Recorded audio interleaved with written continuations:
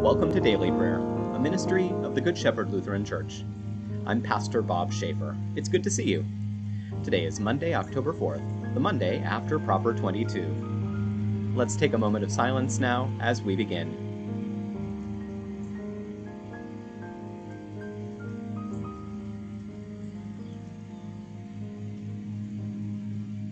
Let's pray. Sovereign God, you have created us to live in loving community with one another. Form us for life that is faithful and steadfast, and teach us to trust like little children, that we may reflect the image of your Son, Jesus Christ, our Savior and Lord. Amen. Today's scripture is from the first letter to the Corinthians, chapter 7. Paul writes, "Now, with regards to the issue you wrote about, it is good for a man not to have sexual relations with a woman. But because of immoralities, each man should have relations with his own wife, and each woman with her own husband. A husband should give to his wife her sexual rights, and likewise a wife to her husband. It is not the wife who has the rights to her own body, but the husband. In the same way, it is not the husband who has the rights to his own body, but the wife. Do not deprive each other, except by mutual agreement for a specified time, so that you may devote yourselves to prayer. Then resume your relationship, so that Satan may not tempt you because of your lack of self-control. I say this as a concession, not as a command. I wish that everyone was as I am, but each has his own gift from God, one this way, another that.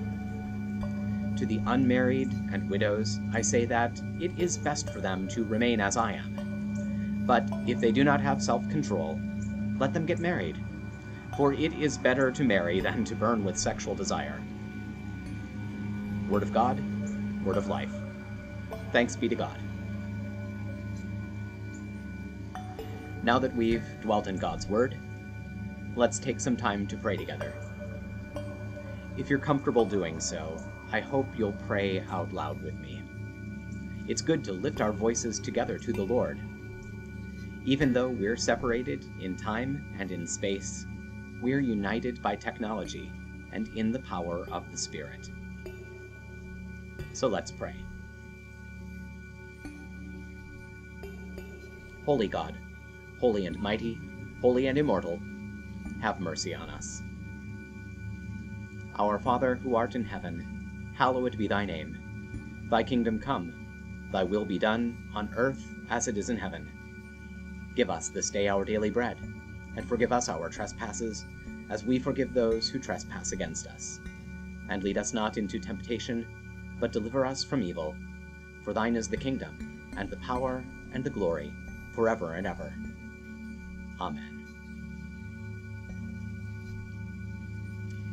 I believe in God, the Father Almighty, creator of heaven and earth. I believe in Jesus Christ, God's only Son, our Lord, who was conceived by the Holy Spirit, born of the Virgin Mary, suffered under Pontius Pilate, was crucified, died, and was buried. He descended to the dead. On the third day he rose again. He ascended into heaven. He is seated at the right hand of the Father, and he will come to judge the living and the dead. I believe in the Holy Spirit, the Holy Catholic Church, the communion of saints, the forgiveness of sins, the resurrection of the body, and the life everlasting. Amen.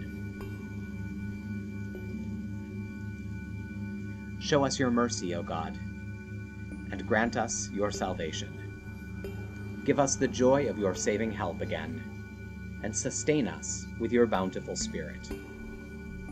Give peace in all the world, for only in you can we live in safety. Keep the nations under your care, and guide us in the way of justice and truth. Let your way be known upon earth, your saving health among all nations. Let not the needy be forgotten, nor the hope of the poor be taken away. Create in me a clean heart, O God, and sustain me with your Holy Spirit. Lord, hear my prayer, and let my cry come before you. In peace, let us pray to the Lord. Lord, have mercy. For the peace from above, and for our salvation, let us pray to the Lord.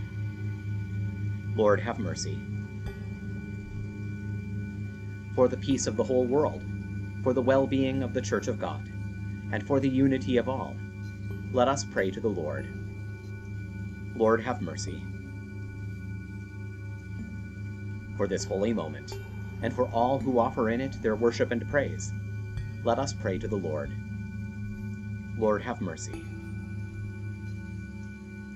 For the health of the creation, for abundant harvests that all may share, and for peaceful times, let us pray to the Lord. Lord, have mercy. For public servants, the government, and those who protect us, for those who work to bring peace, justice, healing, and protection in this and every place, let us pray to the Lord. Lord, have mercy. For those who travel, for those who are sick and suffering, and for those who are in captivity, let us pray to the Lord. Lord, have mercy. For deliverance in the time of affliction, wrath, danger, and need, let us pray to the Lord. Lord, have mercy. For all servants of the Church, for the Good Shepherd and all those touched by its ministries, and for all people who await from the Lord great and abundant mercy, let us pray to the Lord. Lord, have mercy. Help, save, comfort, and defend us, gracious Lord.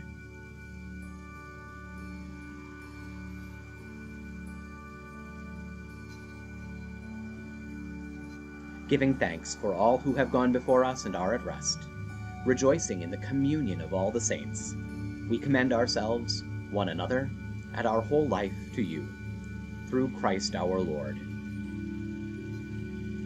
O God, you have called your servants to ventures of which we cannot see the ending, by paths as yet untrodden, through perils unknown. Give us faith to go out with good courage, not knowing where we go, but only that your hand is leading us, and your love supporting us. Through Jesus Christ our Lord. Amen.